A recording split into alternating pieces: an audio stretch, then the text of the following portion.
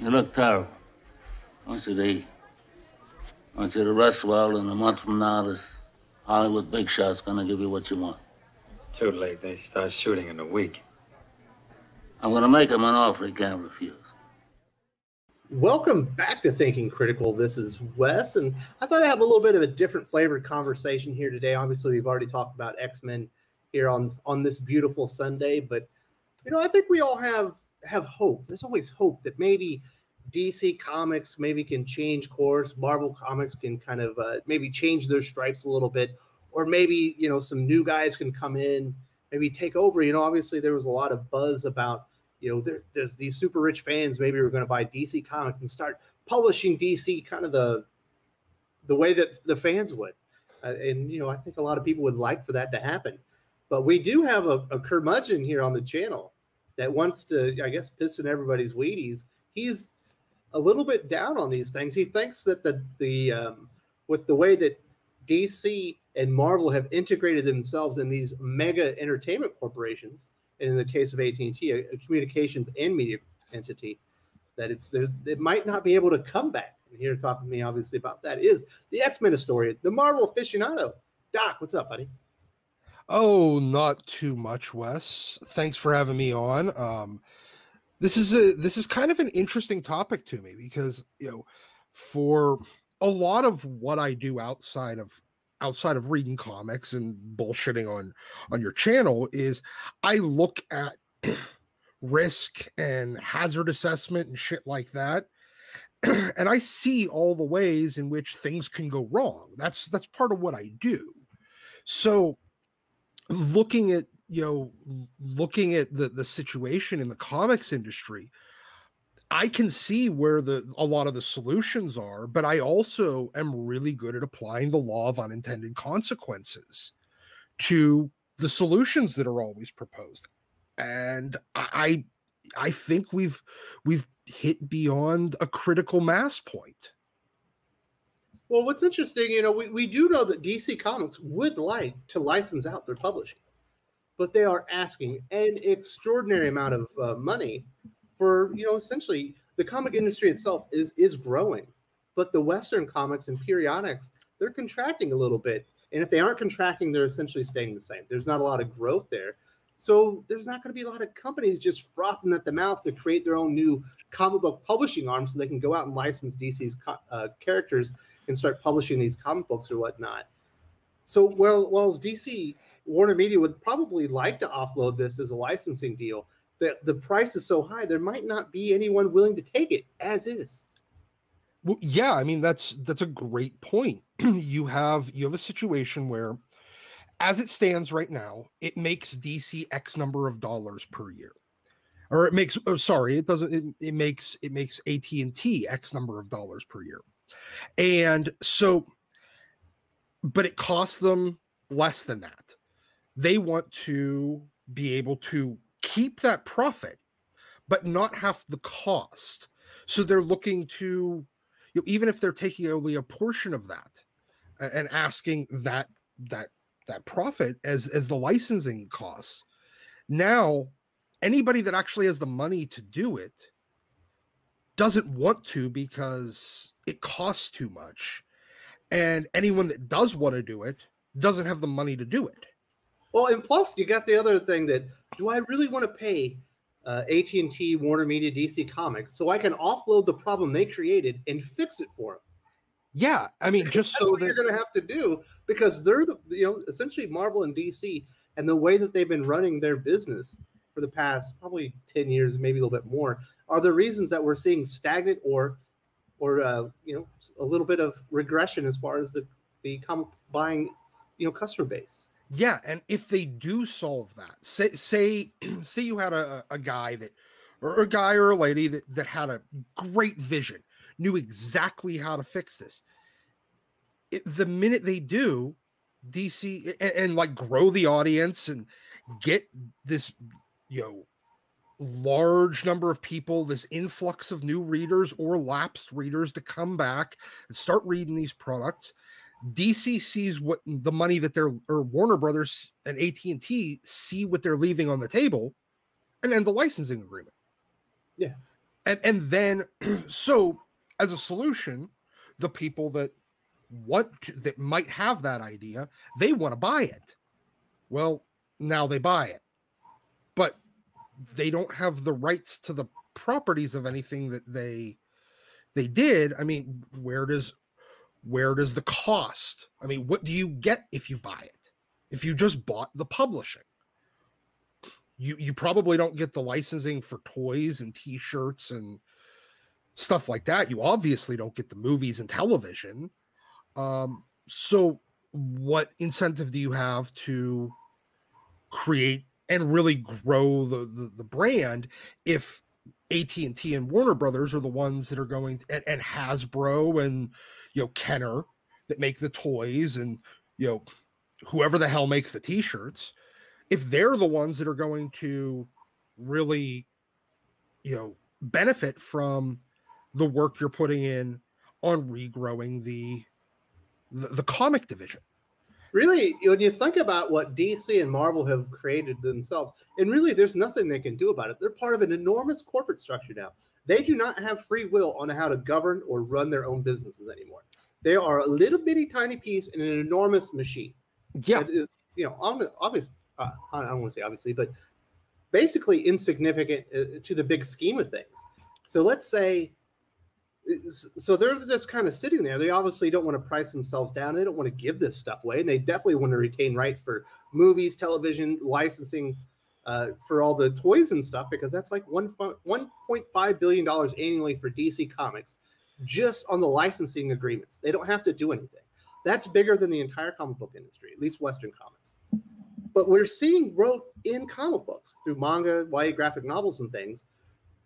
But if you want to do it in the Western, traditional superhero comics, you have to go and compete with the characters that DC and Marvel own that they aren't managing correctly. So you end up having to invest an enormous amount of money to go out and acquire new customers and get them reading your comic books and realize that you're doing it right versus what they're doing.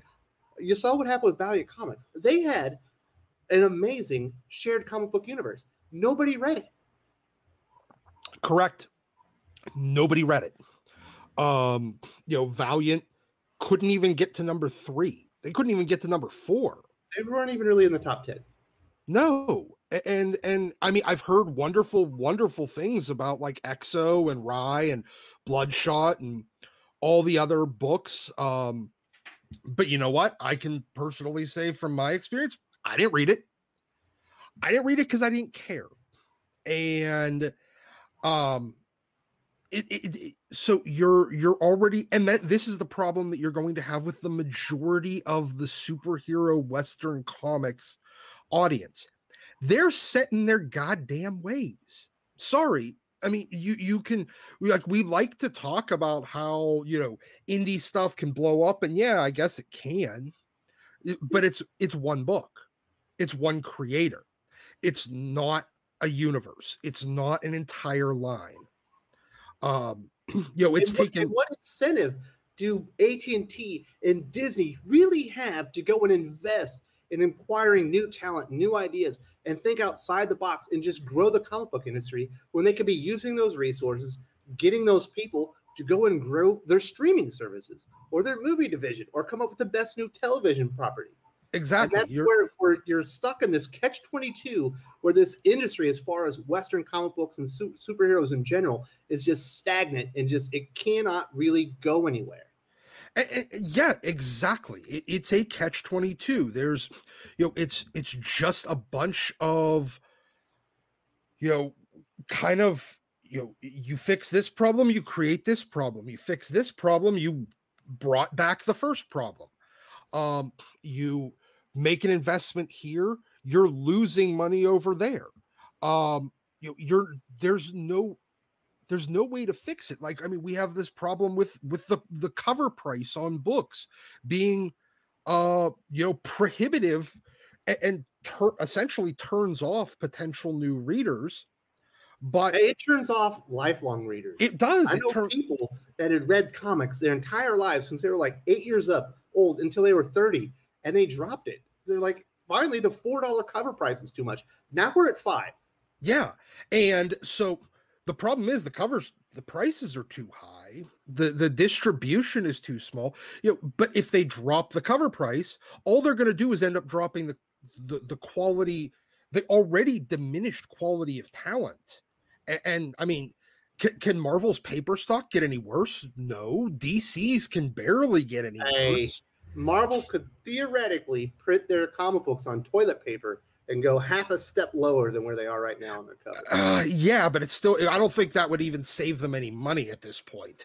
The technology to print on toilet paper without it tearing might actually cost more than what they're printing on right now that's only marginally above toilet paper.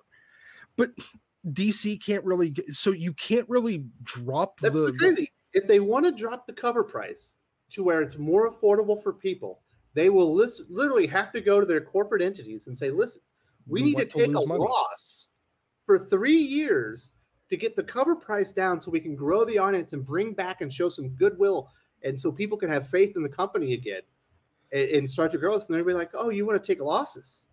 Yeah, had the pandemic. We just had the Fox acquisition over at Disney. You just had the enormous Warner Media acquisition over at at&t. I believe that company has the most debt of any company in the history of the world. I'm expecting they're not exactly willing to take losses right now so that you can lower your cover price because your corporate strategies before they even acquired you were so silly and short-sighted that you couldn't see the trees through the forest. Yeah, exactly. There's no way that these companies are going to say, because that's what the solution needs to be. The comic industry needs to operate essentially, at least the big two, at what is ostensibly going to be a loss, at best a wash. If you're doing like Venom and all your top 5, top 10 books, and the only thing that you can hope to do is sell enough copies to break even in order to drop the cover price to maybe bring some audience back, maybe grow, bring some of the lapsed readers back, maybe get some new readers. Because look, I mean, I'm not a big fan of manga, but I know that it's huge among youth at this point because it's friggin' cheap. And it's got superheroes. You got superhero tales. It's cheaper. And guess what? A lot of younger readers aren't like you, Doc. They haven't been reading Western style comic books since they were 7 years old. So they've been doing it for 35 years, their entire lives. They can go, you know what? I like this Batman, but this My Hero Academia is so much cheaper and the story is better. I don't care that it's in black and white. Let's jump on that train. And it's not going to be a big change for them because they're not completely ingrained into it. And that's how the big two have completely lost 2, maybe 3 generations of new readers. Essentially, yeah. And as much as the big two have loved to say, with their publishing initiatives and this and that, with the Marvel now and then DC's future state and moving into the future and kind of copying Marvel's homework from 2012 to 2018, with trying to find this hip, young, new, diverse audience, their sales strategy and nothing but milk the lifelong reader and creator with variant schemes, ratio variants, the stuff that you aim at completists for, in order to hopefully maybe hope that one of this diverse, young, hip, new audience drunkenly stumbles into a comic shop and says, oh, hey, there's 500 copies of this number 1 on a shelf. I'll buy it for $4. Well, now I think the comic industry has kind of figured out they might have milked the collector out, to where they're just saying like, screw it, I'm just going to get the stuff I like. The completion thing isn't so important. Obviously, there's still those, but now they're trying to bleed the speculators dry again. Oh, now, we know how well that turned out. So the big two, I think, is a wash. The big hope is that it is from the indie scene. Someone comes up with a better mousetrap, a better idea on how to create, distribute, and acquire new customers as far as traditional Western comics. And the problem there is, not only do you have to overcome DC and Marvel, who have all the characters that are in the movies and that have 80 years of history and all that, But once you overcome them, then you're going to go and compete with manga. Yeah. It has like 8 years ahead of you, as there's been significant growth for quite some time on that market. Yeah, and I mean, I know some of the indies, especially the crowdfundeds, or they're trying to look at some of these problems and trying to, I mean, they're trying to solve it with YouTube and having a Twitter audience and this and that, and maybe to some degree it's it's translating into sales, but all they've done is the crowdfunding thing.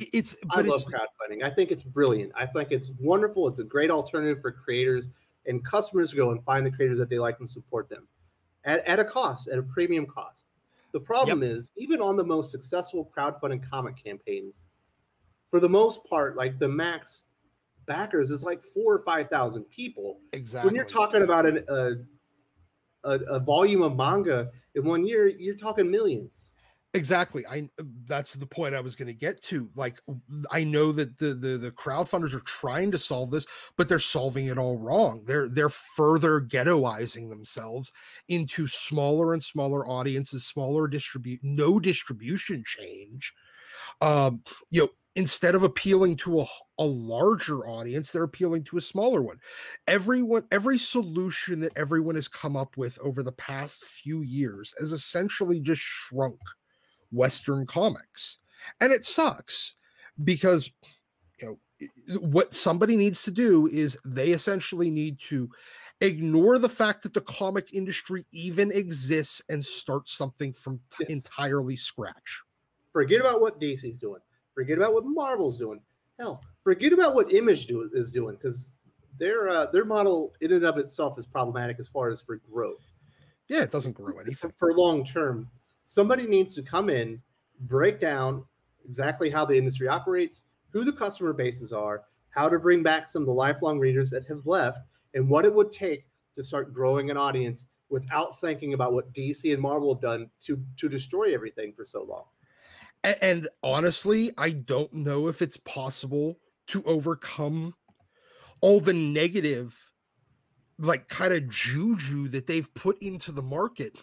They've essentially poisoned the potential customer base, because the minute people start thinking about comics, they start thinking about Marvel, DC, overpriced comics on cheap, crappy paper for way too much money with bad stories. Somehow most of the time it's the same stories over and over. Well, yeah, but with progressively worse and worse and worse creators and worse execution. So somebody needs to overcome that too. And I don't know if it's possible. Yeah, I legitimately don't. We just saw, who is it? Joe Mad is going to finally finish his Battle Chase series. He is a wonderful comic book storyteller, brilliant artist. Now, he was not known to meet a lot of deadlines. We could admit that. Battle Chasers was coming in later and later as time went on. How long ago was it when he actually delivered issue 9? Almost exactly 20 years. Almost 20 years ago. And why did he leave the industry 20 years ago when things were pretty healthy? Because he could make a shit ton more money in designing video games, and he wasn't anywhere near on the same monthly clock. Yes. The best talents have already, for the most part, moved on. Mark Miller, one of the better comic writers in the industry. Does he need comic books anymore with Miller World? Essentially, other than to kind of because he loves comics. Yeah, and the product test. Comics. He's got fuck you money, just from entertainment in general. He doesn't need comics. He does it because he wants to. And because he likes the product test things in comic form before they get to see what worked, see what didn't work, at a much smaller scale, at a much cheaper risk to himself and his company. Yes. Yep. Before Netflix turns it into a TV show. But he doesn't need it. No, he's doesn't. Not here for the paycheck. Hell no. So a lot of people, if they are there for the paycheck, eventually a lot of them move on. Unless you're, some of the, the top creators, I'm sure Scott Snyder, Jonathan Hickman, obviously Brian Michael Bendis, they bring in some good coin. things like that. But we even know when Brian Michael Bendis' time at Marvel, his ultimate goal was to be writing movies.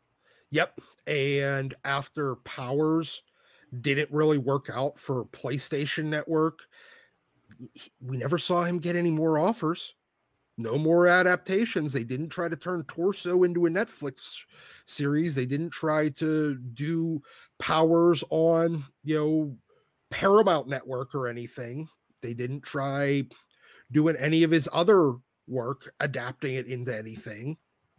So really, that's another hurdle that DC and Marvel have created, is the pay scale. While the upper crust certainly get compensated well, for the most part, if you're a competent writer, you can probably do the Brian Hill route and go write some screenplays.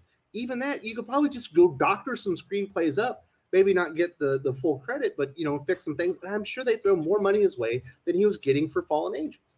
Now, does he write a comic book every once in a while? Yeah, he's got Chariot coming out. For the most part, he's not a comic writer anymore. He doesn't need to be. Yeah, he's got that thing at AWA. Yeah, they're going up there, they're storyboarding and doing things of that nature, making things for video games. Somebody needs to come along, and you're going to have to compensate people. It's going to happen eventually, but just to overcome just all the obstacles that DC and Marvel and their incompetence, and really the acquiescence of the comic industry at large to let them do this virtually unchecked. Well, readers stopped stopped holding them accountable. Whatever little bit of comic media that existed, especially in the early days of Wizard, when they would actually try to hold companies accountable, that all went away when everybody realized, oh wait, I can just kiss ass and get working comics instead. The media just never held them accountable. Everybody they just let them get away with everything, and anytime somebody told them this is short-sighted and stupid, the industry just said, fine, you'll never work in us. Yeah. And then it's crazy. We're at the point where, there's hope. And I truly do believe that this thing will start growing and comic books will be big again. But it will be in spite of DC and Marvel. And it'll be because you're overcoming, a lot of the mistakes that they've made. But I do not believe, in my heart of hearts, even with the character libraries that they have, and they are substantial and they're wonderful and they're parts of Americana, they're parts of history that need to be cherished and loved. It's probably going to have to go on without them, and then eventually you go and acquire that stuff after the fact. Maybe, I think the best chance for that was whenever you had early Image with the original studios, and then again when even some of those studios broke into their own companies, Aspen and Top Cow, maybe, but I don't see the solution at this point. I think the hole is too deep. We haven't had the mind come in yet. I don't, like I said, I don't think Image is a solution. I don't like kind of the way they do their setup. I don't think Marvel or DC, but it's going to happen eventually because someone's going to see an opportunity. There's an audience waiting for this stuff. They want it to be affordable. They want it to be quality, and they want to enjoy it again. The problem is manga is sitting right there, and you have to compete with that too. Yeah, somebody needs to come in and needs to sell 500,000 copies of some indie book and then spin it out from there, grow it from there. That just happened. Boom. Yeah, well, 635,000 copies of Berserker. So they need to do it monthly, though. That's the problem. I think Berserker's supposed to be monthly. Yeah, well, no. What I mean is they have to keep those numbers monthly. Oh yeah, well they never do that. But that's the problem. You if you're not hitting well over 100,000 issues or copies of every single issue, 200,000 copies, you're never. It doesn't matter. The price scale can't be brought down to a reasonable amount. The quality of the product can't be. You need, the only solution to this is massive growth in volume. And the growth must be on a monthly basis. You can't just hit it out of the park with one issue and then go down to 50,000 issues, then 50,000 copies for the rest of the run. You just can't. It has to be sustained volume. Well, that's not going to be happening anytime soon because the way you get to 635 is speculators. But Doc, we're running up against the time here. I think we had a very good conversation about this. Hopefully, we'll delve into it a little bit deeper in the future. I'll let you have the last word. Hey, I hope that I'm wrong on this. I just think that the comic industry, there's too many catch-22s.